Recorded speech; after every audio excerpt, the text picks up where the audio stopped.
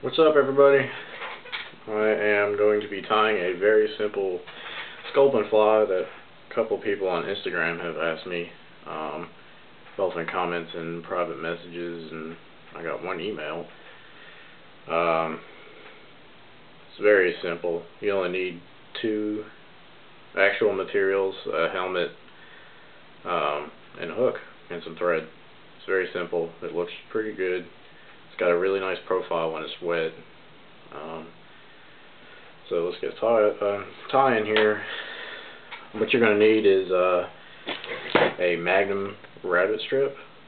For the one that I posted, it's actually a gold variant from Hairline. It's got kind of a two-tone color. It's very natural looking. I think it looks really good for sculpin patterns. What I like to do is cut all my pieces out before I tie. It just makes it a lot more efficient. So first you're going to want your body and your tail piece. And what I do to measure that is I take my hook. It doesn't really matter what hook you use as long as it's a fairly similar style. This is a Ahrex hooks light stinger size 4, which Hairline now distributes them. They're very nice hooks. You guys should check them out. I like them a lot. As you can tell, all my videos basically have them. So anyway, what I do is I take a flat piece and I taper it. But before I taper it, just like this, you have to measure it. So what I do is I measure from the height. I take 1, 2 shank lengths of the hook and I cut it. And I trim it to like a fine taper.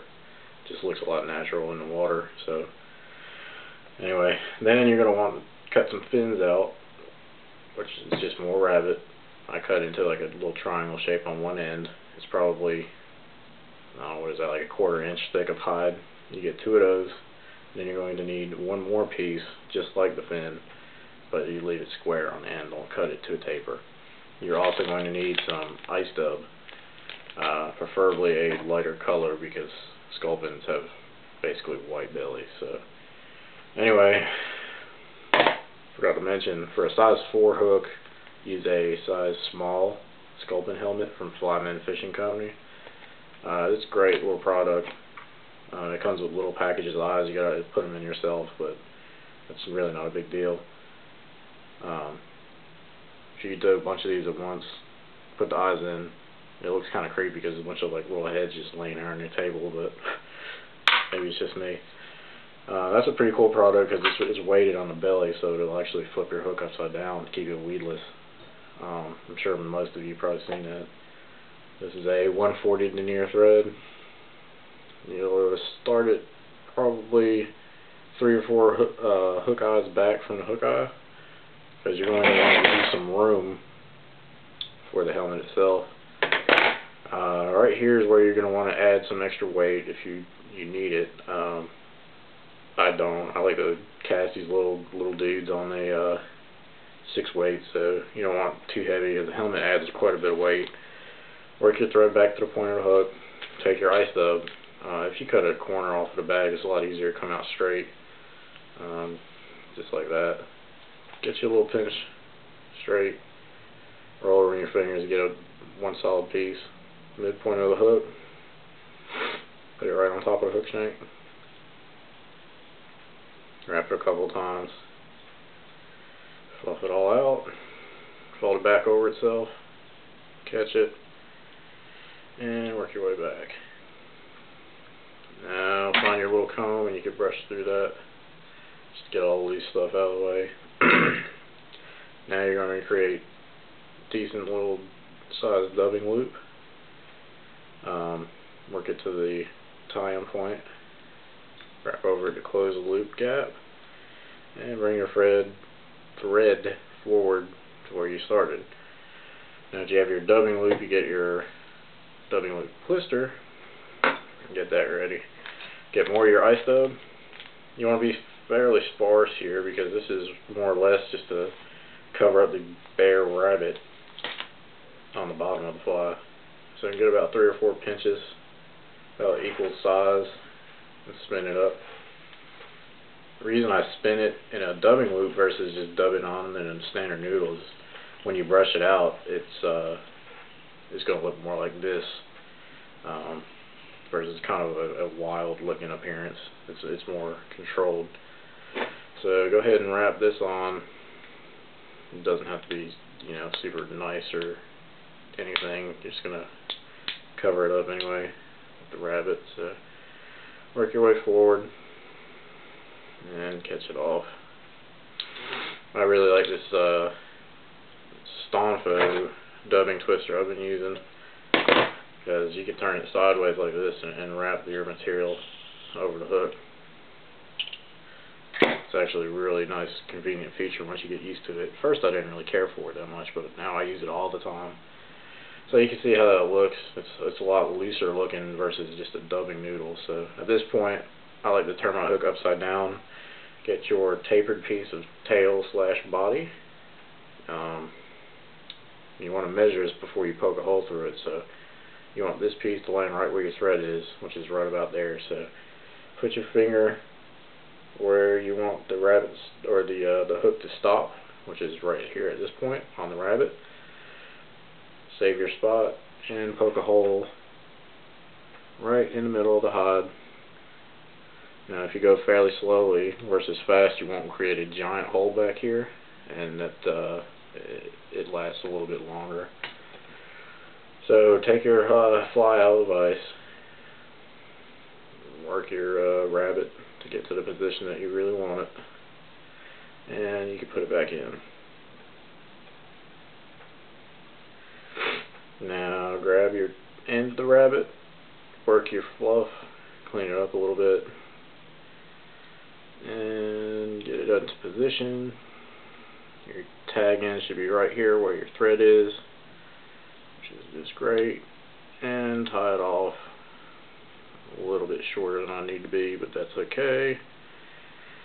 And create a little ball. Catch it. Now at this point, flip it again.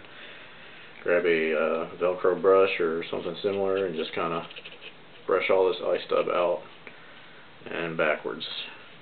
It kind of creates a nice little shiny, light colored underbody, and sort of hides the rabbit the skin that's underneath. It kind of makes it look like it's one solid piece. So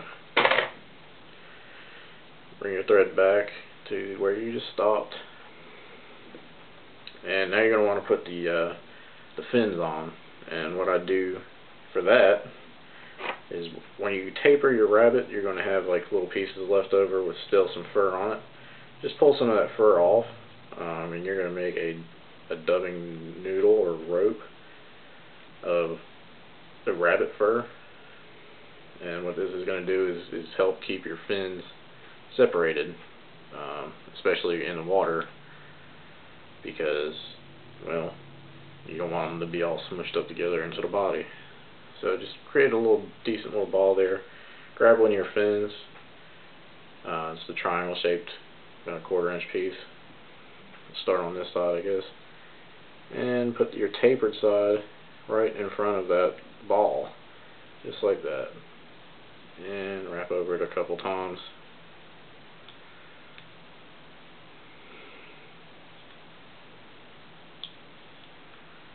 Just like this. And you can do the other side.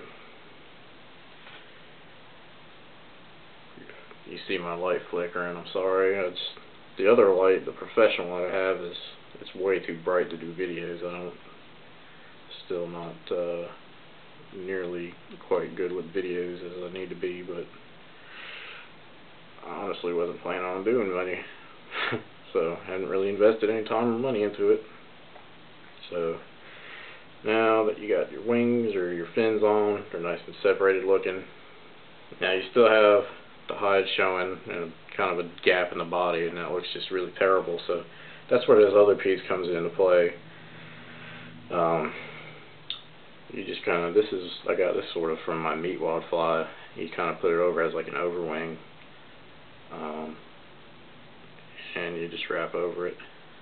And this is going to do actually 3 things. One, it's going to hide the junction of the fins 2, it's going to bulk up the body, and 3, it's going to bulk up right behind the head, which you actually need this bulk for the Flymen helmets. It gives it something really nice to grab onto. As you can see, it's still somewhat messy, which that's fine. We're going to take care of that. Go ahead and get rid of your thread, just whip finish, or even if you don't know how to whip finish, you could literally just put some super glue on your thread, because it's going to be covered up anyway. Next, grab one of your Sculpin helmets that you made previously with your eyes already on. If you put the eyes on before this, it's way easier versus trying to put these little tiny eyes on this fly. Grab some super glue. You really don't need a lot, like, at all. So just drop a little bit on both sides, just like this. And make sure you put the helmet on the right direction. Go ahead and work your materials around. Slide the helmet over, just like this. And just work it backwards until you can expose the hook eye, just like that. So at this point you could totally fish it. The glue is going to take a minute to dry, of course, but what I like to do is to even further secure this. Usually it should be probably match the color of the mask. I just don't have that color thread, so just put a few thread wraps right in front of that to secure it even further, and go ahead and whip finish. What that's going to do is prevent the helmet from flying off the hook.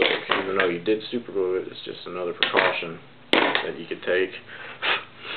Now, if you lick your fingers, it's going to be easier to do this next part. So go ahead and separate your fin material from the body and the overwing that you put on there for bulk. You kind of want it 3 visible pieces like this. Now what we're going to do is we want to keep it shaped in the water, and what you're going to use is some UV resin, which I don't even know where my open bottle is, so let's use another one. I got a bunch of this. I use the Deer Creek Diamond Fine Flexible. I like the flexible because it allows the material to move and it doesn't crack, which I think is very important. This is a very versatile resin. So what I do is grab your fin, put just a little hair right at the base of the helmet and the fin, kind of just like that, and set your angle that you want it. Doesn't take much time at all either. Set that side, do this side just the same.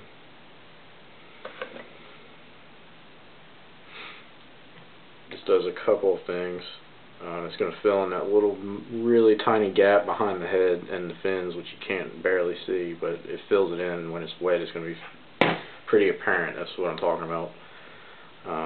I like to do just a little touch right behind the head to fully seal this head to the fur and control the direction